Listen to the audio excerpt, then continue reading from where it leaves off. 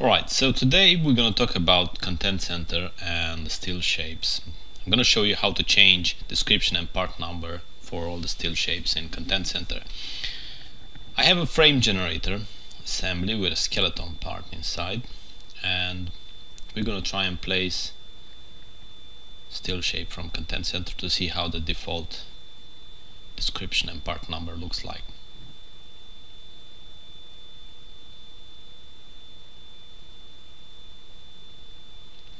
As you see, the precision is 3 digits, so it comes in micron precision. We're going to change that later.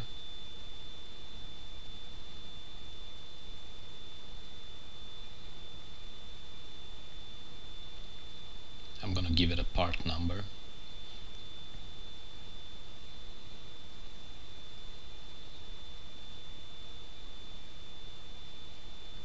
I already made a drawing for the assembly and placed the parts list.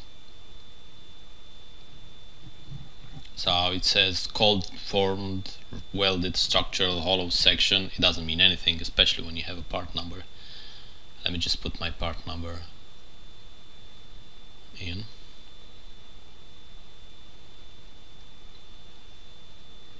Right.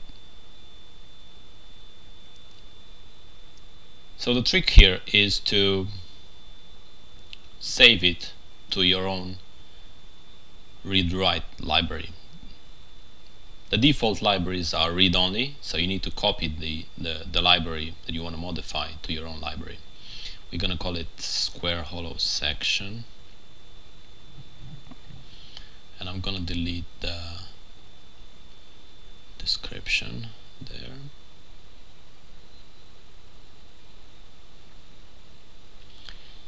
I don't really need to change the part number and the file name now, but I'm going to do it. We can do it later on the family table. Okay. So now when you right click on the family, there's a small menu. It's not the full menu. In order to get the full menu, you need to be on your library instead of being on merged view that shows all the libraries. See, this is the full menu. You need to be on your library to have access to the full menu. Let's try and place the newly created family.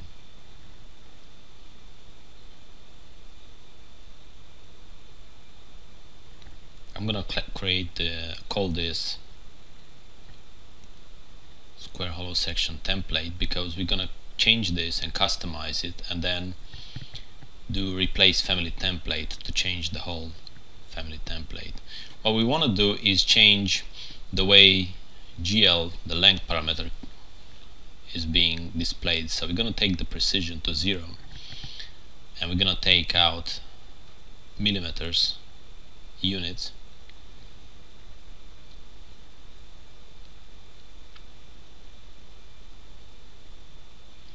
and now we're going to do a replace family template. So basically what I've done is I've removed millimeters, the units, and changed the precision to 1 millimeter instead of 3 digits precision, because I've never manufactured anything with a bigger precision than 1 millimeter.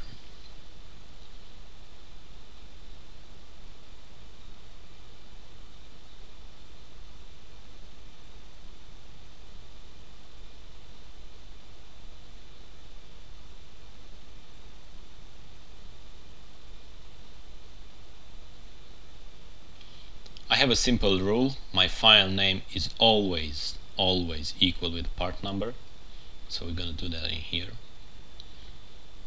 I can always find a model based on the file name. Material, we're going to change it to the default supplied material, which is structural 275 JR.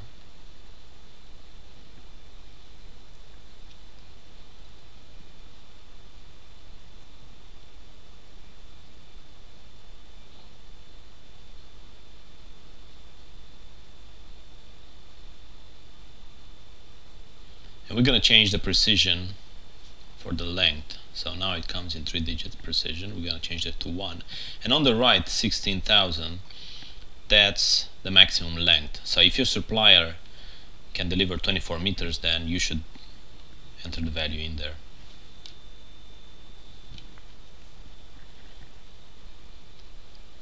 Now what you want to do is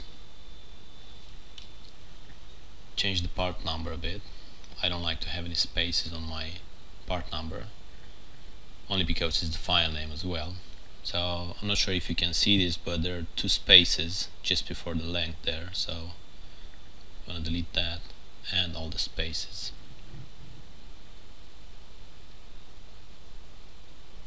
Couple of words on material. I don't recommend that you do another family with a different material, or that you append all these rows again in the family with a different material. What I do recommend is when you place a component, just change the material from bill of material or from the iProperties.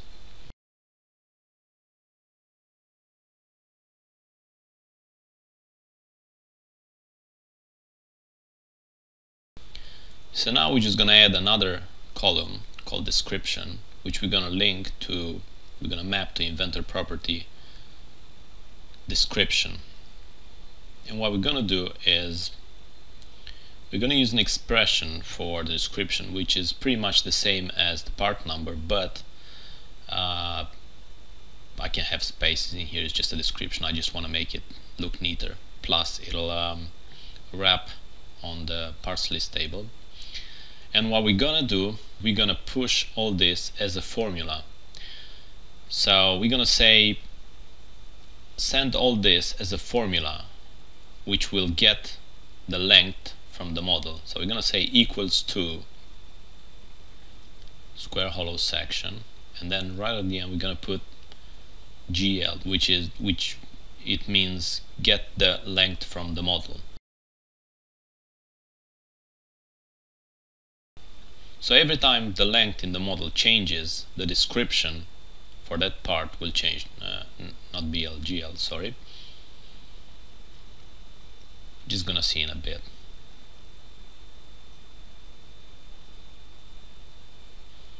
I just add LG at the end. Alright, make this bigger. Yeah, that looks good.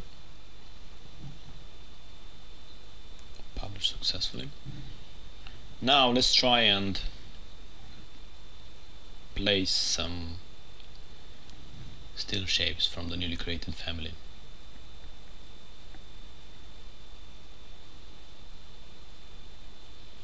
That's mine. You see the precision, it already comes in 1 millimeter length. We're gonna call it number 2. That's my number 2. I already gave it a part number. Now description looks good.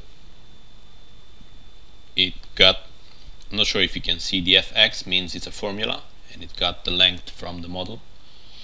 So if you're gonna change the size now, let's just put the part number first.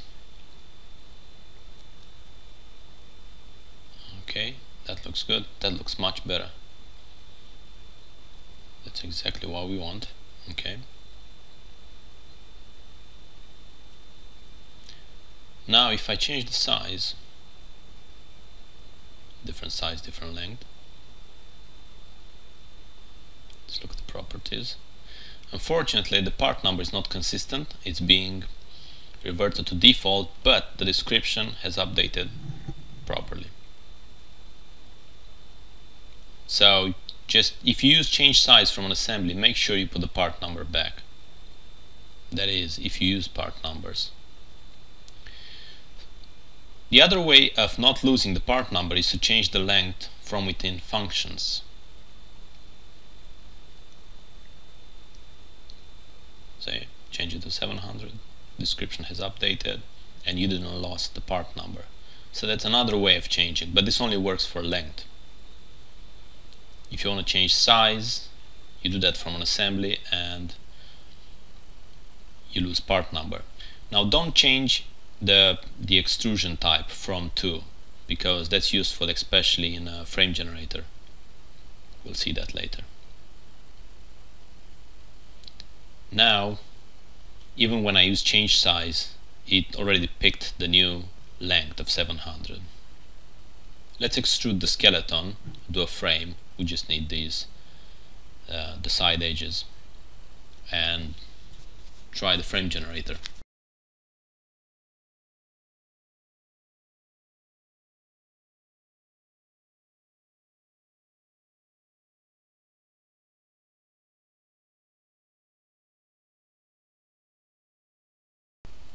Choose a size.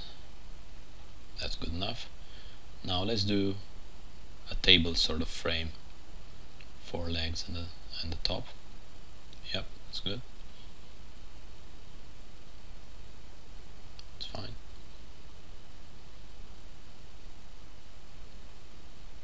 It's good enough.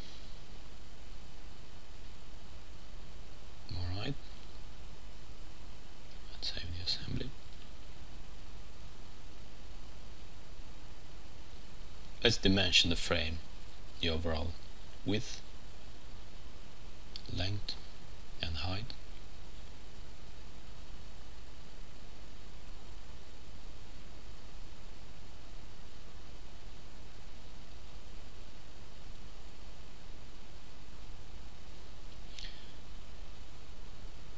Let's finalize with the frame generator members. Let's trim.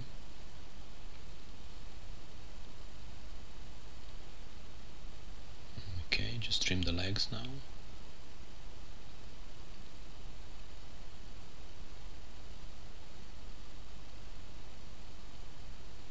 That's fine.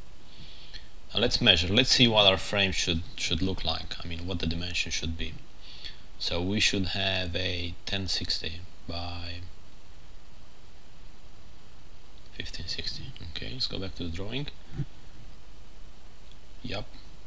See, the description has updated for all of them, so it's working for frame generator as well. I don't have to make a drawing for each and every component. I can just dimension it out of the assembly. The guys in the workshop have all the information in the parts list to manufacture this. So I'll just put some overall dimensions and I'm done. This concludes our presentation on Content Center still shapes. Thanks for watching.